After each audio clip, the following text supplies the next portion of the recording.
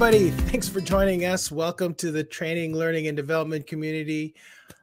Glad you're here. I'm glad Anja's here, running a little bit late, but I'm really excited to talk about this one. This one we had to reschedule a couple times just due to some conflicts, but Anja's going to be talking about what philosophy can teach us about learning, which I'm excited about because recently it feels like I've been having lots of conversations with people about intersections into learning and development, right? I mean, like yesterday I had a showcase with Victoria Gerstorfer, and she was talking about how she was going to be a therapist at some point, and then she ended up becoming an L&D professional, and that therapy is kind of, that therapy is her background, and that's really had a profound effect on what she does as an L&D pro. And so now we're talking to somebody who has a really diverse background, Anja, and philosophy is just one of the things that she is skilled or has knowledge about. And I can't wait to hear what she has to say about how what that philosophy can teach us about learning. But before we get going, let me give a shout out real quick to some of the folks that are in: Jason and Margie and Kim, Don, Christiana, JR, Pleasure Meditation, welcome, Melissa, Gabby, Nadia. There's lots of people in chat, so feel free to keep posting in chat if you guys have any questions. I'll bring them up to Anja. Also want to remind you guys, AIDC 21 is next week. I've got over 500 people already registered for that event. Anja was one of my primary sources of inspiration for even producing that thing. She's going to be on a panel for next week. It's the Accessible and Inclusive Design Conference. It's free, so go to AIDC21.com if you are interested in signing up for that event. I think it's going to be a really good one. And with that, Anja, I'm just going to hand the mic over to you, and would love to start out with just hearing about your background in philosophy and why we're going to be talking about this. Cool. So I apologize for being late. It was not my plan. So how did I get into philosophy? Well, I actually read my first philosophy book probably around age 12 or 13. And it really got my juices flowing, so to speak. I don't know. I probably was a nerd from an early age, and these big questions that philosophers have asked through the ages just absolutely fascinated me. I went on to study philosophy and psychology in undergrad, and then went to graduate school for political philosophy and later on organizational theory. And philosophy has really enabled me to expose myself to a whole bunch of new areas and understand them fairly quickly, because what philosophy teaches us is first of all how to think properly. And by that I mean how should we think about things in order to understand them? What types of things should we be looking for to gather knowledge? What is knowledge? How do we make sure that what we're being told is true, or that what we're being taught is true versus not true? What counts as evidence? What things make for good evidence and not so good evidence? And also, how do we analyze and dissect things, particularly very large and complex topics? So I call it let me call it intellectual hygiene part of philosophy that I think has been extremely useful for me in my career, even as a non-academic, even as someone who doesn't teach philosophy. So what I want to do today is talk with you about two major, shall we say, systems in philosophy that have influenced education and learning theory throughout the ages. And I want to talk about it in fairly broad strokes because I don't have a whole lot of time, and I also don't want to bore you guys to death. But and I want to leave room for questions because you know, this is really good stuff, but it's also pretty deep and complex. So I'm going to tell you about two guys. Yes, there are guys in Western philosophy that I think have shaped the thinking about education and learning.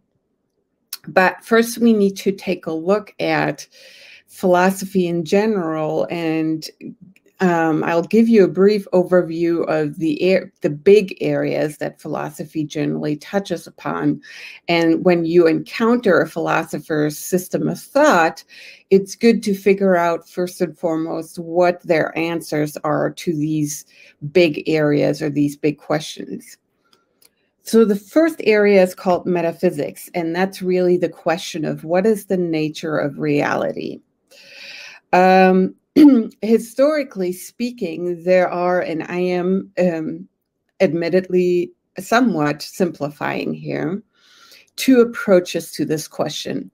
One is there's only one reality, and that is usually considered to be nature. And the other approach to it is that there's more than one reality. There is this world, there's nature or the world we exist in, and then there is something above that, something supernatural, so to speak. The second question pertains to knowledge. It's the area of epistemology, and that is the study of knowledge and the study of how we acquire and use knowledge and gain truths. And there are, again, broadly speaking, two approaches to this, or two areas, I should say, that factor into this. One is our human capacities for sense, perception, and reason. And, you know, the folks on the realism side, the folks on the side that say there's really only one reality, will strongly defer to these two things, our reason, our senses. That's how we learn things. That's how we acquire knowledge. That's how we hopefully find truths. On the side of the folks who tend toward saying there are at least two realities, that there's some sort of supernatural reality, although I will put a caveat on here that it's not always the case. Typically, they will also say there is some sort of mystic faculty. There is what religious folks might call faith, or what Immanuel Kant, a German philosopher, has called pure reason. And those things are independent of really reality. They often, the thing that you get, the knowledge that you derive through some mystic force or faith or pure reason isn't dependent on observation per se. It somehow comes to you. It may be only appear to you when you reach a certain state. So again, this is very much painting it with a broad brush. Obviously, there are you know, people on both sides, the supernatural side and the naturalism side, aren't exclusively on one way of accumulating knowledge versus the other. The third area is what I would call human nature. Also, you know, closely related to that is ethics. So this is where things get a little bit more complex. There are those who say that human nature in and of itself is sort of neutral, or as Locke would have called it, John Locke, that is, would have called it tabula rasa. So we're not inherently bad. We're not inherently good. We're just we. And then, life shapes how we turn out. And there are also folks in philosophy who might actually lean toward the goodness side of things, that inherently human nature is pretty good. On the other side, and this is something that you find in a lot of supernatural traditions, there is what I might call dualism. That is, there are two realities, and typically our reality, this world, nature, is bad. I think if you look at the Judeo-Christian tradition, you will find this a lot. The body is the source of sin, for instance. And then the higher realm, so to speak, and that's where the dualism comes in, that's where the goodness lies. And then lastly, we would look at how all these things play out when it comes to things like social and political systems. And there are a variety that come out of these different schools of thought. But I will say that the school of realism is often considered to be largely responsible for the emergence of democracy and liberal political systems, whereas the school of supernaturalism, or what really should be called idealism, tends to produce more authoritarian systems. Again, that is not true across the board, but when you look at the history of philosophy, you can see those tendencies. Now, what does it mean for learning and education? There are really, I would say, two approaches to learning, training, and education, historically speaking. One is more of a top-down authoritarian approach. And that's the idea that the learner, they really need a lot of help and they need a lot of direction. On their own, there isn't much going on there, and they may even stumble in the wrong directions. So the teacher, educator, or trainer is the one who has the authority, who directs learning, and who actively encourages or discourages what should be learned. On the other hand is a strong tendency toward individual choice. So the learner is primarily self-motivated. They want to learn, they want to discover things, they are curious. And it's really that internal motivation, perhaps sometimes coupled with extrinsic motivation, that leads to the formation of knowledge and truth states. So when we look at the history of philosophy in general, but also in history in general, I think you can probably make a pretty fair guess where, for instance, the idealists or the supernaturalists fall. And we have seen that throughout history. What were the primary institutions of education, historically speaking? It was the church. And before the Reformation, what happened, and this was also one of the impetus for Reformation, was the fact that the church essentially had a monopoly on education, a monopoly on teaching, and they often would used authoritarian figures like the priests, the Pope, etc., to establish what truth is. And, well, we know how that usually ended. But, if you remember perhaps from your history classes, one of the complaints of the Reformationists was the fact that you've had priests teaching in Latin or holding their services in Latin, and the peasants didn't understand that. So they just had to rely on the interpretations of the clergy.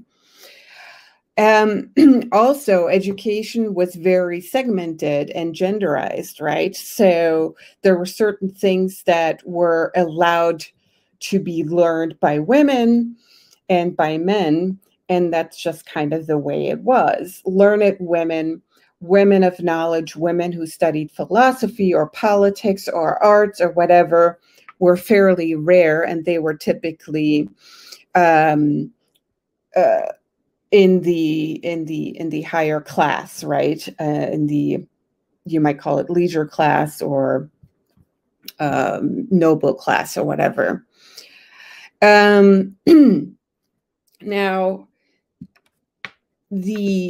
on the realist side, the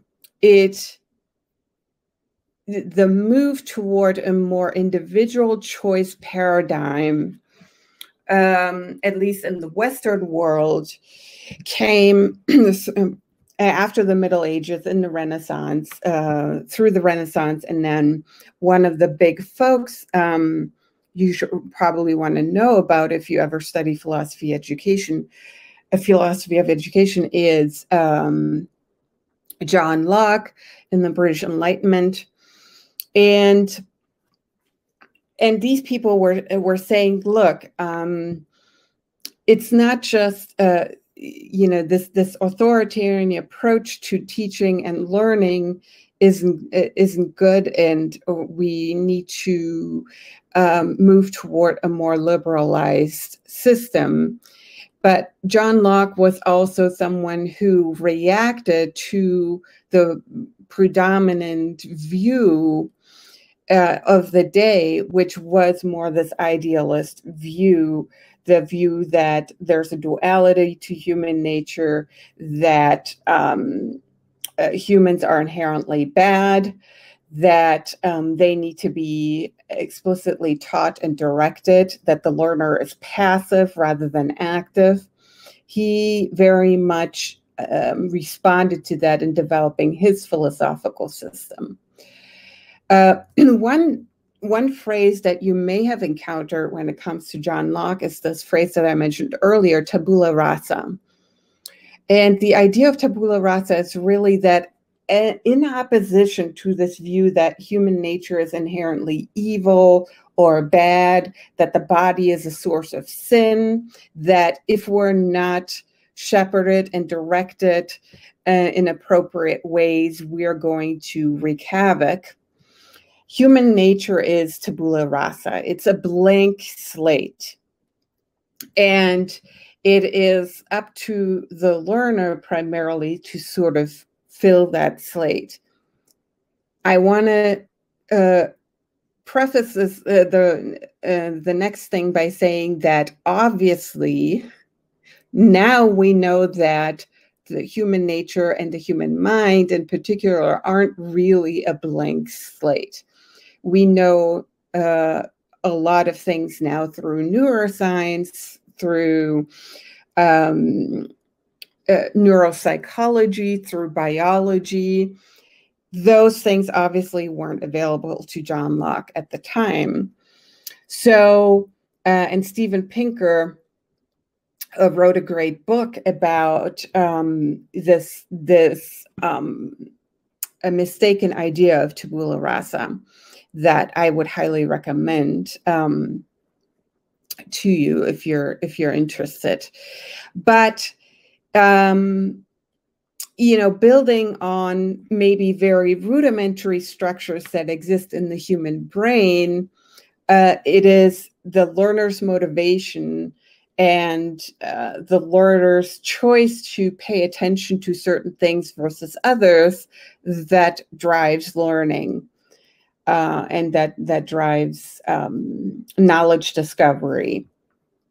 So Locke was pretty adamant, for instance, when it comes to child education, that there is a lot of choice left to the individual, and that they are allowed to experiment, that they're allowed to experience things on their own and learn from those experiences. And he was not a big fan of things, for instance, such as, let's call it the stick, that is punishment. And, those days, corporal punishment, for instance, was still pretty widespread. And so he didn't think that was very useful. So I kind of jumped over the sort of main representative of the idealists, but to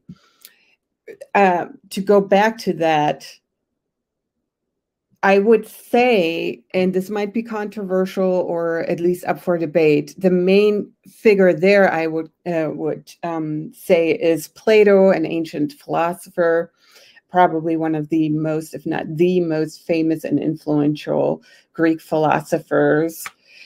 And while Plato obviously wasn't a Christian or really what you might consider a religious person, he did posit this idea of two realms, of two realities. And that was something that actually the Judeo-Christian tradition continued. And there are some famous Christian philosophers that lean heavily on Plato, although some of them also take from Aristotle, who was Plato's student and who was, in opposition to Plato, a staunch realist. What's very fascinating about Plato is, in my view, the way he thought about learning and knowledge acquisition. And actually, I think it was kind of good that I talked about this tabula rasa idea before, because it might make Plato's epistemology a little bit more easy to digest. So we talked about this idea of two realms, and Plato essentially thought that human nature was, and really also what human beings would turn out to be in terms of their professions, for instance, was fairly determined at birth. And this came from this supernatural or primary realm, so to speak, that is the true source of reality, the true source of knowledge, the true source of truth. And our reality, what's happening right now, is really just a bad copy of a copy. And what we do when we learn, rather than is discovering and experiencing things and building knowledge in this sort of scaffolding nature, we actually remember. We remember the true forms of things, the true nature of things. They're sort of passively revealed to us in a way. This is really the theme of Plato's allegory of the cave. So, and I kind of mentioned how this might play out if we're talking about, okay, what is a person going to grow up to be? And Plato in his Politics, and that's actually the name of one of his most influential works, talks about that. There is, the people are going to become the soldiers, the people are going to become the politicians and leaders, the people are going to be the whatever laborers, for instance. And if that reminds you of Eastern philosophy or the Indian caste system, That's a pretty good connection you're making there. Anyway, there isn't much room really for the person to really become anything that they want. And so education and knowledge has to be directed from sort of authoritarian source.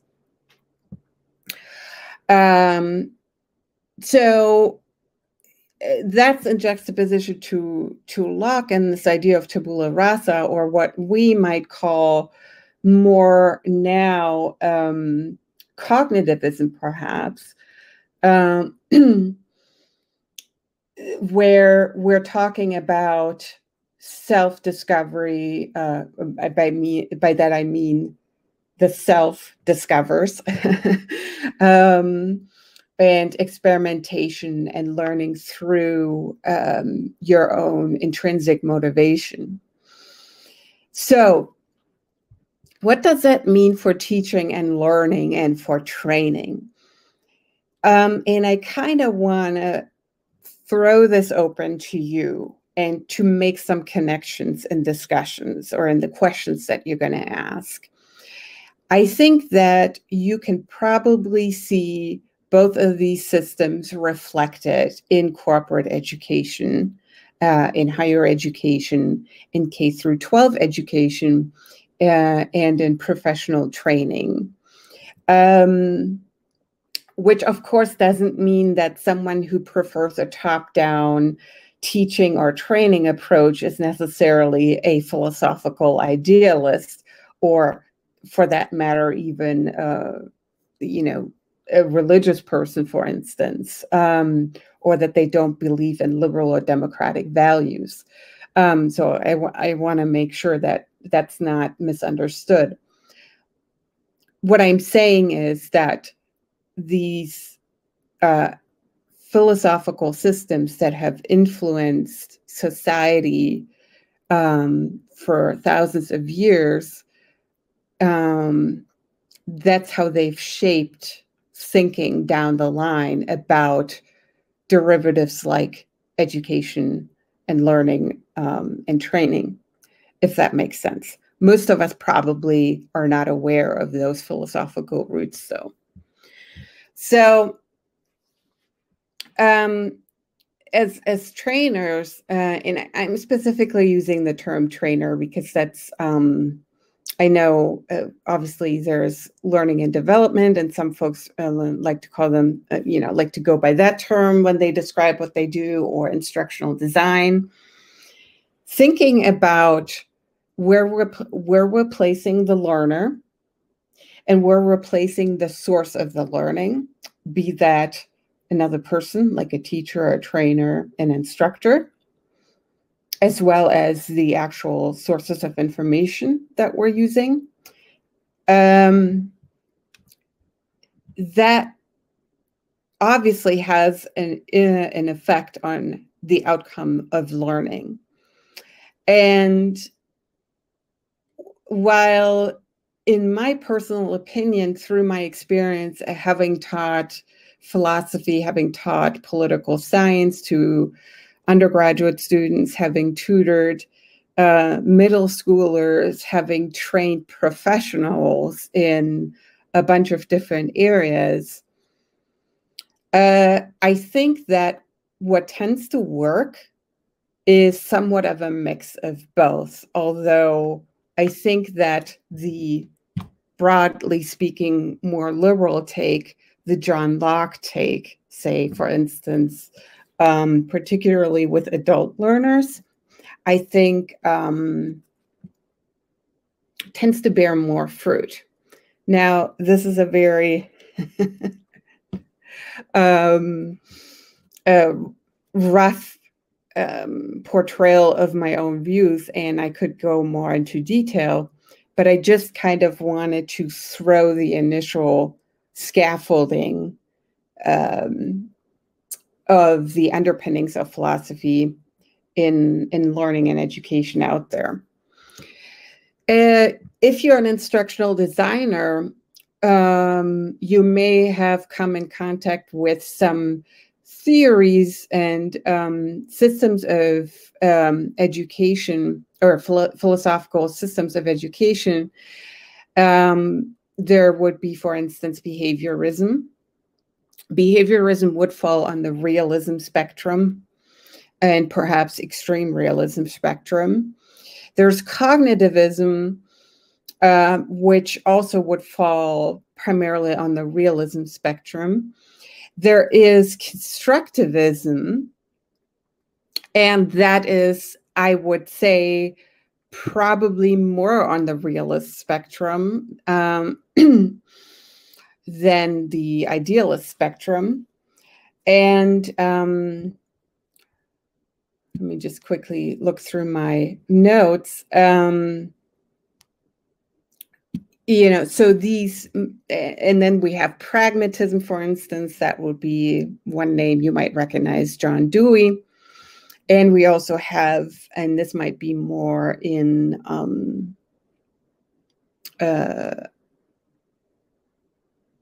might be more visible in K through 12 education and perhaps even higher education. There's existentialism. So these relatively new theories of education, or philosophical systems of education, tended to be built more from a realist perspective. But the idealist spectrum definitely, I think, still exists, and can be seen in other approaches to education. Boy, I talked for like 30 minutes now, and I just want to get some feedback, because I feel like I vomited a lot of knowledge on you guys. Wow, that's a lot of information on you. It's really compelling and provocative. There were a lot of things running through my head. Of course, I had like another browser tab open where I was just like flying through, what was it? Was it Steven Pinker and looking up realism and just sort of tracking everything down. But thanks for sharing that. I'm wondering, like, the impact that philosophy has on, say, the kinds of curriculums that you build. Like, are there any sort of practical sort of applications that philosophy has been able to contribute to the way you do your work? And then the other thing for the audience, I don't know, for those that don't know you have a lot of focus on data analytics now. Yeah. So I find that really kind of intellectually compelling, just all of these different influences into who you are as an L&D professional. But anyway, some just philosophy and the way that you actually build your curriculum. Do you have anything to say about that? Well, let me put it this way. I'm not a fan of Plato. My favorite philosopher still to this day is Aristotle, who was a brilliant person, who not only thought about philosophy, but also expanded that into the realm of sciences, which would be mathematics, biology, physics. And some of you may know also that he was a tutor to Alexander the Great. So he certainly got involved in real life there. And the realist strand really runs very deep with me. I don't think that the human mind is quite like John Locke described, although I do give him a break, because a lot of the science knowledge just wasn't there. I mean, the evolution theory of evolution still had to be discovered, for instance. I can tell you some very interesting tales about what people thought, how certain things worked. It's always quite amusing. But I think that later philosophy that's really sort of that's really benefited from what we started to learn about the human body, the human brain, also psychology, and so on. And neuroscience in particular has enabled us from a philosophical standpoint to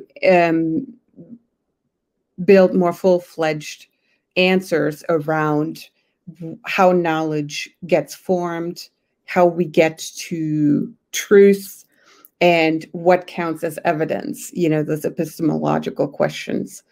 And that always influences me when I build training, because I know that I am in front of adults, and most adults are not very gullible. Well, maybe I shouldn't say that. I don't know. Sometimes National Enquirer. But anyway, and people are also very internally motivated. I see this in adult learners all the time. If they don't care about what you're trying to teach them, learning isn't going to happen. And so that very much influences me. And I have to figure out as a trainer, how can I lock into something that switches that switch in them, that makes them make a connection, that makes them figure out, oh, this is how this is relevant to me and what I am doing. And this is how this fits into the overall picture that I already have in my head. I look at knowledge formation really as sort of an intricate web that gets weaved over time. You see all these different concepts, and you knit them together through various connections. And that's how I often kind of think about it in my mind. But we also know very much that environmental factors play a role in learning. As an autistic person, I know that sensory impacts really affect me when I'm trying to learn something. If it's too loud, if it's too bright, if it's too hot or too cold, or if I'm wearing an itchy sweater or something like that. Or, you just had a lot of stress at work. There's a bunch of demands being placed on you, and that's going to interfere with your ability to learn. So, this is in very broad strokes how I think philosophy and what I've learned building on the philosophical concepts that I've learned has influenced me in teaching and training. Yeah. What I found really interesting was kind of the historical perspective too, just taking that into just sort of the contextually how all of that has affected how we teach, how we train, and all of that. Now, one thing I'm wondering is about the sort of the critical thinking piece and philosophy. How does that kind of apply to all of it? Like, when you're building training and you're having to consider who your learners are, like, does that fit into it at all? Like, a person's capacity for critical thinking and being able to, I don't know, consider what they are learning. Does that have any impact at all on, like, philosophically? Is there any historical context for that, or people? So I mentioned epistemology, and I should have probably also mentioned as an offshoot of that is logic. And logic is traditionally usually taught in philosophy. If you're an undergraduate major, for instance. And as a matter of fact, my good friend Aristotle was probably one of the most influential figures in developing logic. And while logic is not everything when it comes to critical thinking, it does provide very strong and important underpinnings. And that's just, are you building an argument that makes logical sense or that's valid? Or is the argument that you're being approached with, logically valid? And so I personally, and this is maybe me stepping on a sandbox, I don't think logic should be left to higher education. It should be taught in school, and I mean in elementary or middle school to begin with, because it is so critical for intellectual hygiene and for building good thinking processes as a child. But we also have to remember that kids don't have fully formed reason, right? So we kind of have to adapt it to that. So I think that critical thinking, I mean, it means it's a, gosh, and this term is sort of also just thrown around so much. It's been kind of watered down, and, you know, it's kind of difficult sometimes to really figure out what someone means by that. But really, for me, it's always meant, do your arguments make sense? Are they logically valid? Are you using proper evidence? Are you using data? And that doesn't just mean numbers, right? I mean, data is more than numbers. Yeah. And most importantly, are you claiming knowledge properly? You know, do you have sufficient information to claim knowledge or that something is true? Unsurprisingly, more often than not, we should say, I don't know. Right. No, that's a really, really good point. Yeah, even for me with an English undergrad, it's more about process, I think, for myself. You know, at least that's what when I went to school, that's what we learned studying English lit. More about processing and developing a mode of critical thinking. Well, gosh, Anja, this has been so great. I could go so abstract on a lot of this stuff. I have like so many more questions, but we've run out of time. Thank you for doing this. I know we've had to stick with it a couple of times to be able to get this one on the books. And I really appreciate you being able to share with us. And if anybody has any questions, I didn't see anything pop up in chat or in the ask a question area, but I know we were talking about some pretty heady stuff.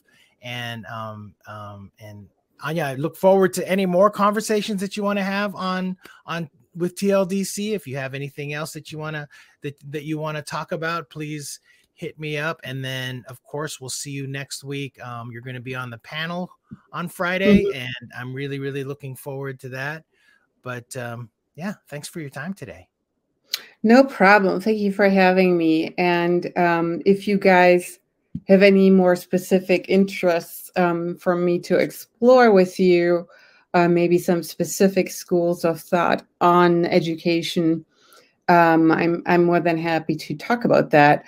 I think behaviorism, for instance, it's extremely interesting, albeit extremely wrong. But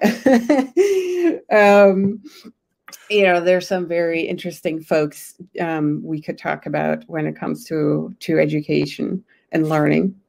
Fascinating. Absolutely fascinating. All right. I'm going to go ahead and close it out. Thanks, everybody. Thanks for joining us. Don't forget AIDC 21. Go to AIDC21.com if you want to register for the free event. We have over 500 people registered. Hopefully it doesn't hit capacity so we can get everybody in, but I'm really looking forward to that next week.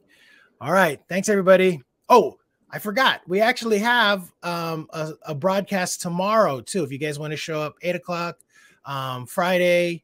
We're talking with, it was the Unite Lab from Florida State University, I think it is.